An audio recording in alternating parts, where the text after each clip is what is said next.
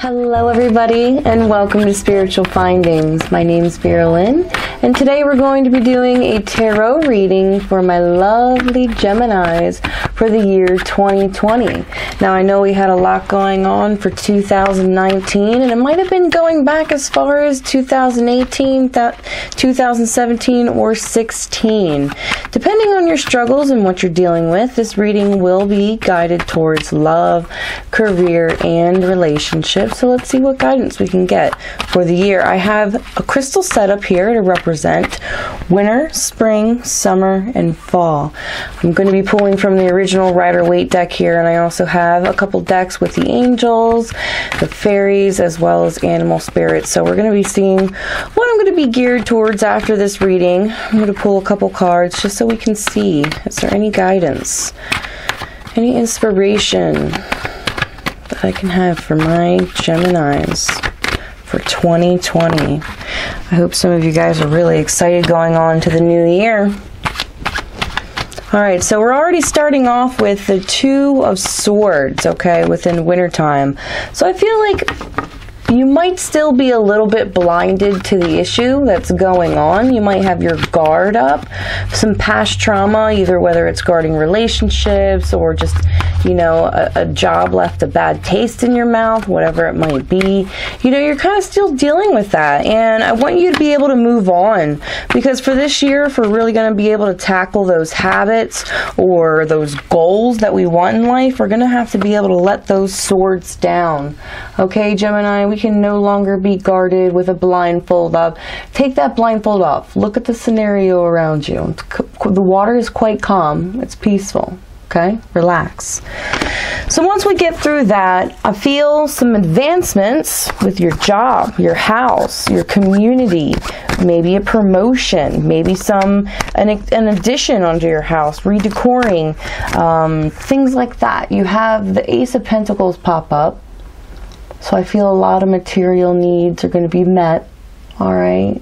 You might have been worrying about bills in the past, that rat race of life, catching up with things, but I feel once you address what it is that brought you so much trauma in the past, it's going to naturally bring about a more positive way of living, you know, a more positive way of spending your money, and realizing that, you know, you might have some different options out there that you might not have really even thought about before. You know, it could come to home insurance or, you know, maybe a different way of transportation. I'm not quite sure. You know what it is, Gemini. So let's move forward with that. So those choices are going to bring about the Ace of Pentacles, which is a really good reading to have for the year 2020. Okay, just having an ace in general is really good. I had 3 cards that popped up towards the ground here. Let me pick them up. Alright, already I see some good luck for 2020. We have the Magician card. Alright, and we also have the 5 of Cups ending with the Moon. So, my Geminis, I feel like we're starting to get to know ourselves and realize what it is we really want to seek out when it comes to enlightenment.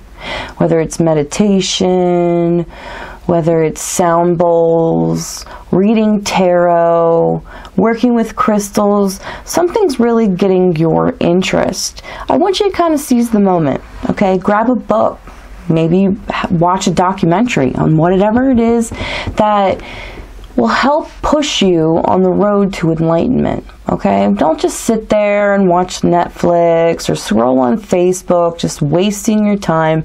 Do things that really boost your morale, okay? That make you feel good, that really remind you why you're here, okay? So some deep thinking, some deep relationships there.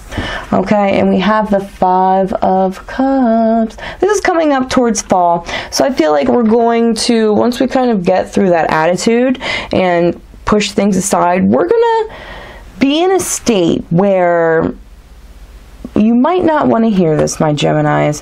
We might be in a state where we're no longer going to click with friends that we did in the past, because we're going to be doing so much personal growth and work this year.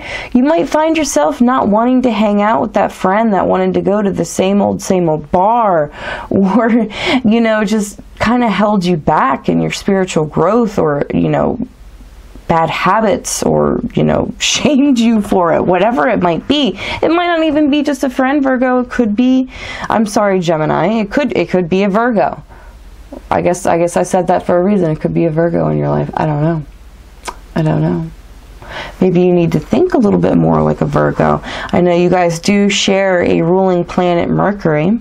So the whole thing is, I don't want you to cry over the spilt milk, because the milk needed to be spilt. Okay? It really did. You needed to have a way with it. Dairy's not good for you anyway. But seriously, you might lose a couple friends, and at first it might kind of hurt, but in the long run you're going to realize that you needed to move on. Okay? I'm not saying that it needs to be done in a bad way or whatever thing, but you know, the relationships, the friendship might cool down, and that's okay. Alright? We're on to bigger and better things. Overall, for the year of 2020, I want you to focus on the moon cycle, because we had the moon card that popped up to the side here. I don't know if I have it on camera, but this is your moon card. Alright, we have a strong presence of the dog, which represents instincts. So go with your gut with 2020.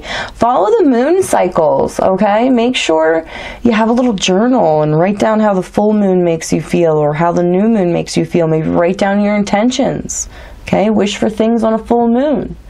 Restore and rest on a new moon. It's very important that you know that, Gemini. All right, let's see here.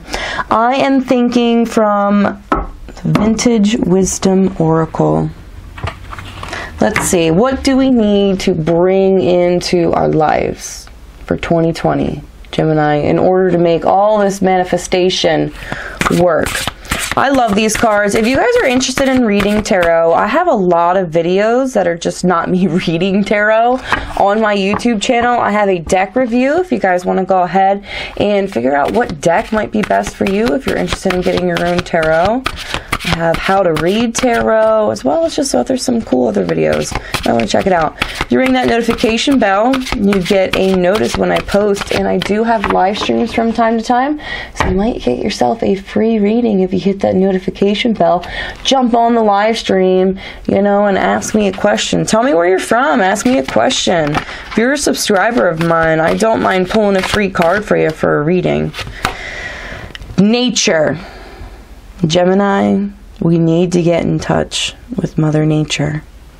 Perhaps there's also some natural healing that we need to take into counter for this year. Maybe you need to do a little bit more of them salt baths, that healing tea. I know after this I'm going to be making myself some tea. I know you can hear my raspy voice. I'm getting over some sickness. Make sure you take care of yourself. Don't burn yourself off, Gemini. If you have a really big project this year, or some goals you want to accomplish, make sure the self-care, alright, the self-care is in your life. Ground. Go out there and ground in Mother Nature. Look it up.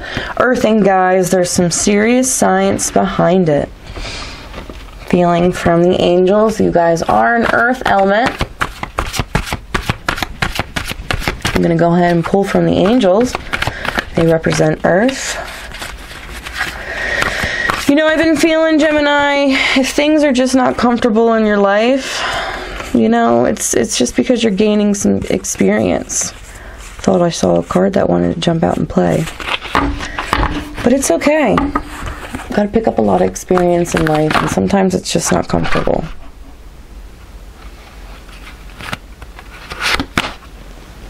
Five of Water. Things are not turning out the way that you hoped. Not seeing the positive situation. Not seeing the positive in a situation. Crying over spilt milk. And I literally said that with this card, okay? Don't cry over spilt milk. relationships that we're going to push off, push to the side, you know, it doesn't matter anymore. Because in the end, it all has to happen like this for a reason. It might not be fun, it might not be convenient, but it all has to happen like this for a reason. Okay? This card too. The Knight of Water. Emotional, romantic, enthusiastic, falling in love, or wedding proposals. The need to balance out emotions. Invitation to a social event. So get out there. Don't neglect the holidays, weddings, anything that's going on in your life. For those who are single, maybe that's where you're going to meet your new somebody. You never know. You got to get out there, right? The internet's one way to find people to date and things like that, but it's really good to find people in like-minded situations, okay? All right, Gemini, so this sums up your reading for the year 2020. I hope you guys stick to it. Make sure that you get through your traumas, have a good way of coping, and really just see that you are magical. Get in touch with Mother Nature again and just really don't second guess your instincts. All right? All right, guys, you have a blessed 2020.